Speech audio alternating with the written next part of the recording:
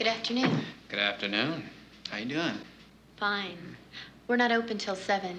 Ah, well, see, actually, a gentleman just came in here and he dropped this outside. Tough-looking customer. Short, dark hair. That's the owner.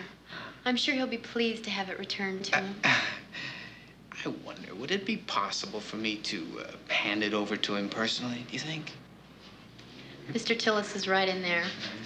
Thanks. Mm-hmm.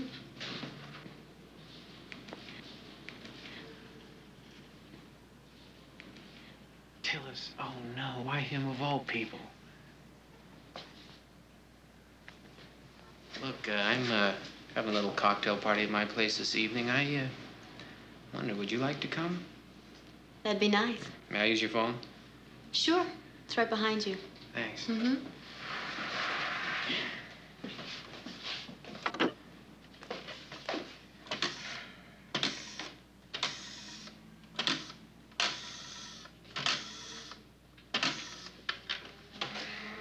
Tommy Tillis. Crazy Tommy T. That's right. Crazy Tommy T. Guy like that has mob connections out the wazoo, you know what I mean? Yeah, but the question is, what's he got to do with denim? And why put the pressure on Mickey to keep from putting his high-rise up? Well, whatever the reason, Hannibal, I don't think we want to get in this guy's way. Crazy Tommy T hits a wall head-on. There's nothing left but a pile of bricks. Well, as soon as BA finishes paying off the crew, I'll take him and Murdoch and I'll scout denim. Now, you stick with Tillis. See what else you can find out.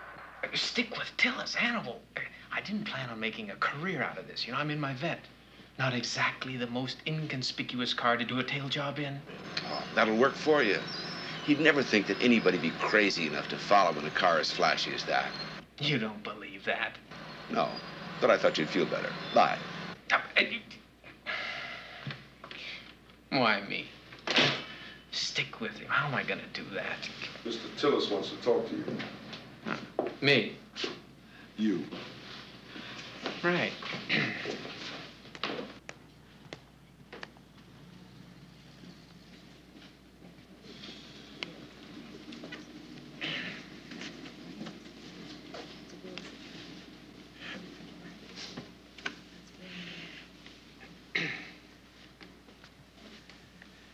Nice place you have here. I understand you have my wallet. Your wallet? Yeah, isn't that what he said, Sugar? Mm-hmm. Oh, yeah, right. No, I made a little mistake. A big one. Why don't we check it out?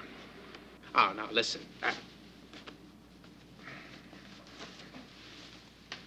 You're right, it's not my wallet. Hey, see?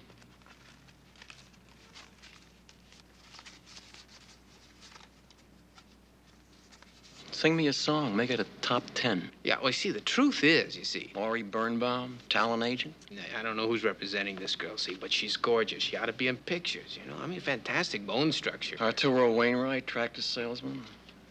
Herbert Digby, coffin salesman. You just asked it, we got the casket. You got trouble holding down a job, or you're some kind of con artist. Which I hate con artists. I mean, they make me want to puke. You know what I mean? I mean, they're always trying to turn people off their life savings, you know?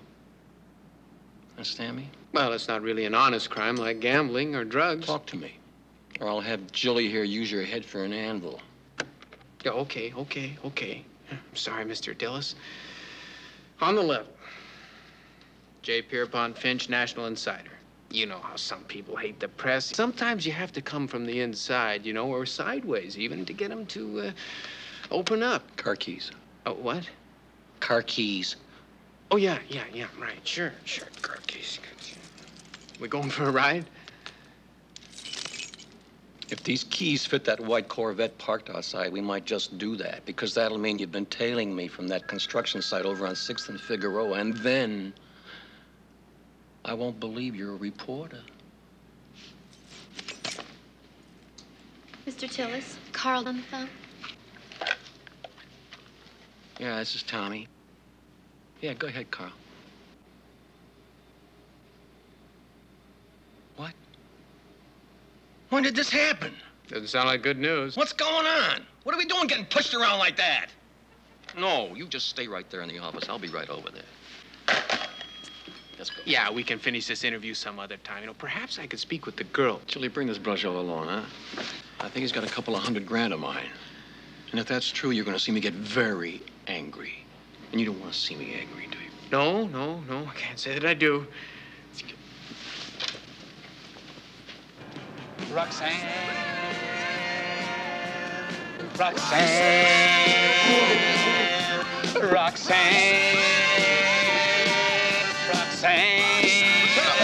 This noise beginning to drive me crazy. BA, we are window washers. Window washers listen to music. You get a rhythm. If you turn this music up again, I'm gonna throw this radio down. He wouldn't dare. Yeah?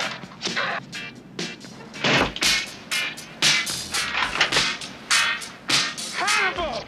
Will you guys keep quiet? I'm trying to hear something in here.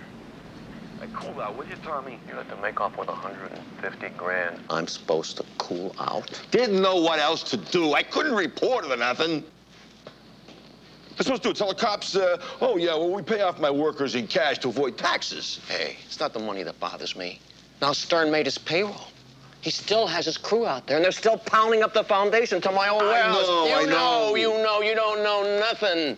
What do you think happens when they turn up what used to be my old partner stuck on that cement floor, huh? What then?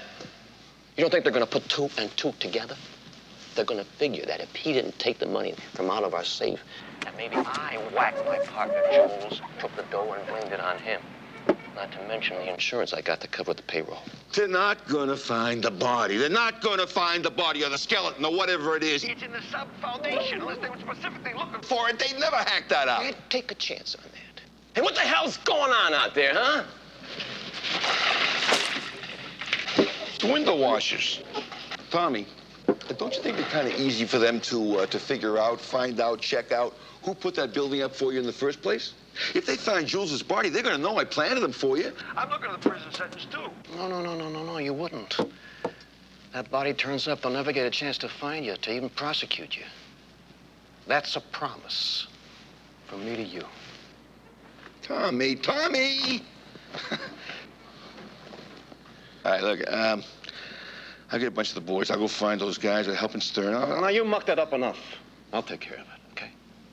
I already have one of them. He's downstairs in the limo with Julie. Me and him is gonna have a nice talk. He's gonna tell me all kinds of cute things. And while he's down there by the river learning how to breathe underwater, I'm gonna go over and show these guys how to pour some concrete. BA, get us down. What's up? They got Face.